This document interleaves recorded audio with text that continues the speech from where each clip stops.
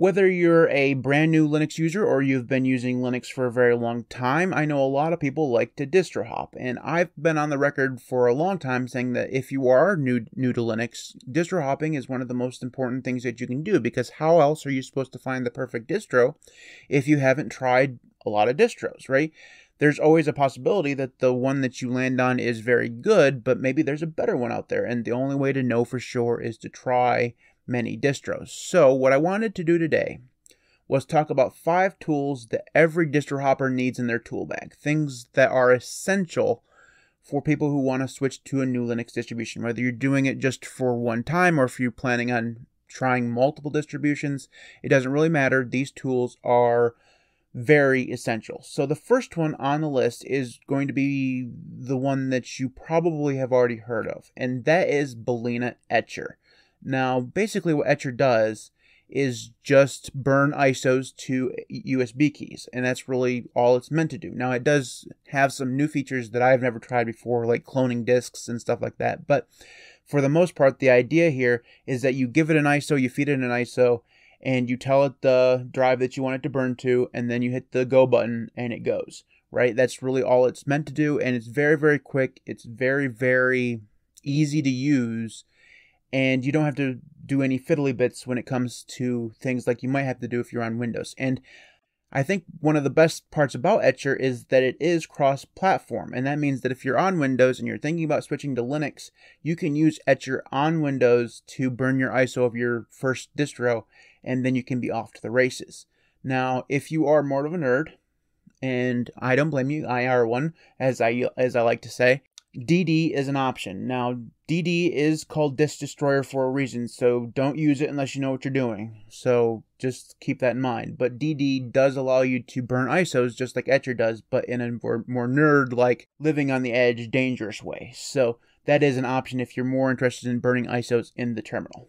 The second one is probably the most important one on the list, and that is Rsync or time shift. Now, I've listed both of these depending on which direction you want to go. There's a third one also called Rsync or something like that. It's the GUI front end for Rsync. And in the B-roll, what you're going to see me do is run an Rsync command, because I don't have B-roll of time shift. But basically the idea here is that you need a tool of some kind to back up your system before you go distro hopping, because obviously you want to be able to save your data. Now, this tool here is not just for distro hoppers, obviously. You should always have a backup, and I don't want to preach on the whole backup thing, because of course you should have a backup. That's just kind of obvious.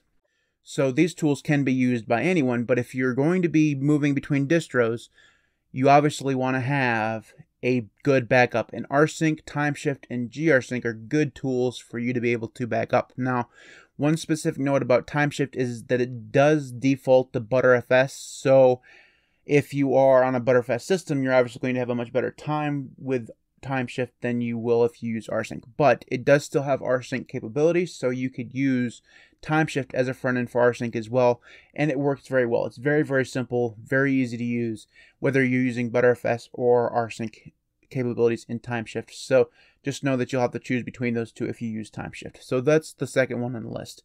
The next one on the list is probably my favorite tool for distro hoppers, and I think it's probably the most important one, even though technically the backup ones are the most important ones. This is the one that has just kind of blown my mind and completely changed the game. It's the game changer, right? And that is Ventoy. Now, I've made a video on Ventoy. I will leave a link to it in the cards and in the video description.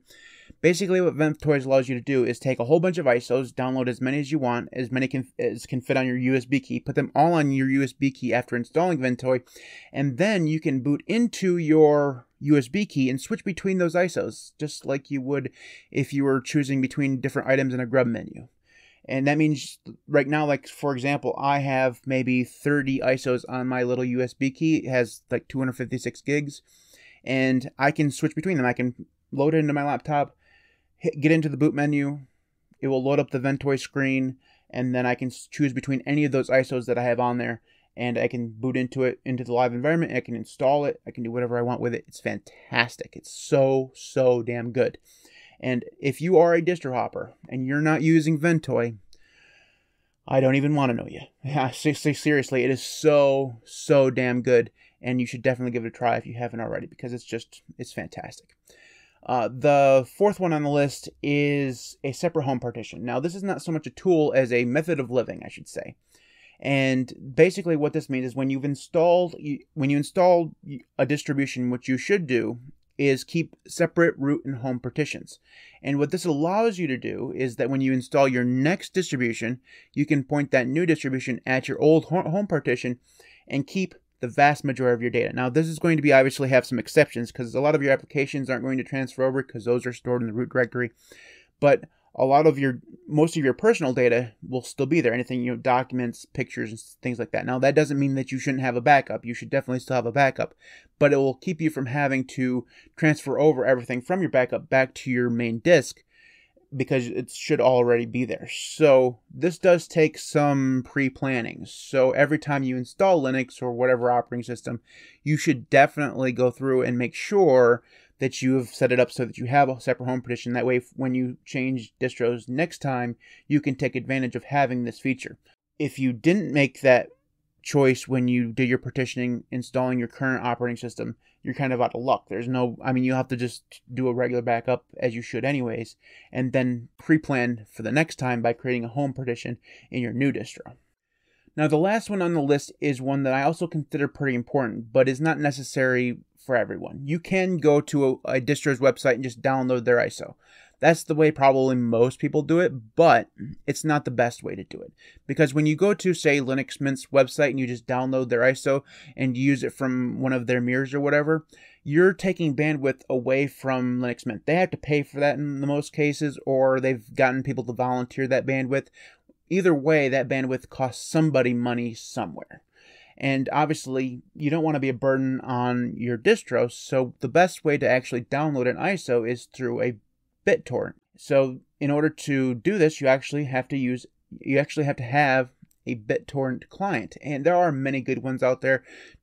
Transmission seems to be the one that's kind of the universal one that can go across any desktop environment or distro, but there are several others out there. KTorrent is out there. QTtorrent, I think, is one of those. So there's several different BitTorrent clients out there, and it's not just for downloading illegal movies, it's also for downloading ISOs from distros. And the great part about this is that you can give back for reasonably cheap costs, right? It doesn't really cost you much to upload a couple gigabytes of stuff to random people and share that ISO with other people. That's the way the ISO system works when it comes to BitTorrents, because you share it, someone shares it with you, you share it with someone else, and it's kind of a good way of giving back for free. It also saves your distribution some bandwidth costs.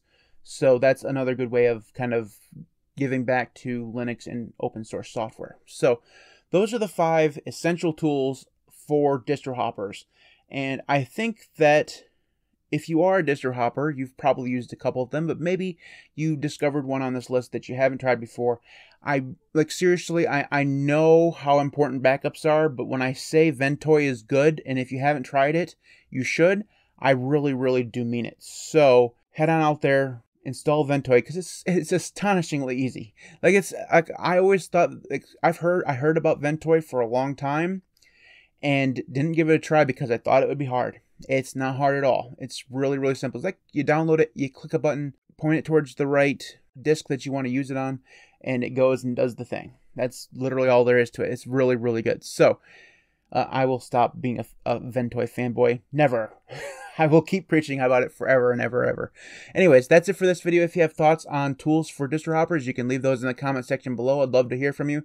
You can follow me on Mastodon or Odyssey. Those links will be in the video description. You can support me on Patreon at patreon.com/thelinuxcast. Links for LiberaPay and YouTube will be in the video description. Before I jump into thanking everybody who does support me on Patreon, I just want to take a small moment out to talk about my camera situation. If you noticed in the last couple of videos, my camera looked supposedly better. I thought it looked a little bit more like I was a Loompa Loompa, but apparently the colors were more vibrant and whatever, I got used to it for a little while, and basically what I was doing was I was using Droid Cam and recording off my phone. But Droid Cam just does not like me for whatever reason. It keeps making me reinstall a plugin for it, and even then, half the time it doesn't work. So I'm back to the old camera.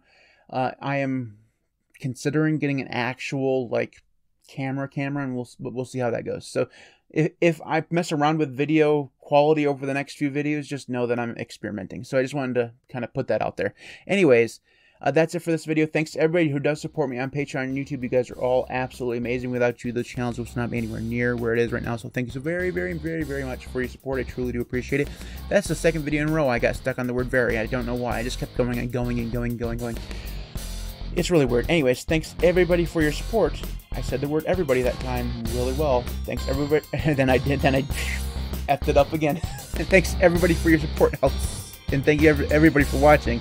I'll see you next time. Matt, you need to retire. That's really bad.